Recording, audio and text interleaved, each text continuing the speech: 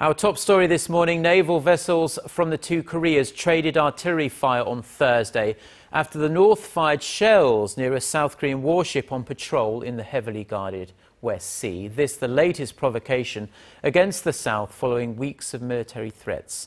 South Korea's Joint Chiefs of Staff said the patrol boat was situated 14 kilometers from Yeonpyeong-do Island, below the northern limit line, the de facto maritime border between the two Koreas.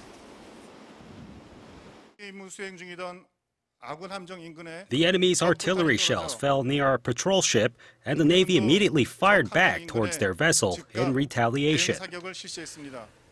The shells landed about 200 meters away from the patrol ship, and there were fortunately no casualties. 10 shells were fired by the North and 5 shots were fired back in retaliation, but only 2 of the South Korean shells crossed the northern limit line.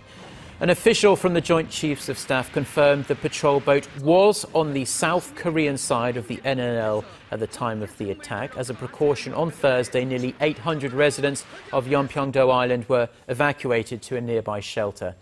This attack came one day after the North Korean army threatened to attack South Korean naval vessels in that area.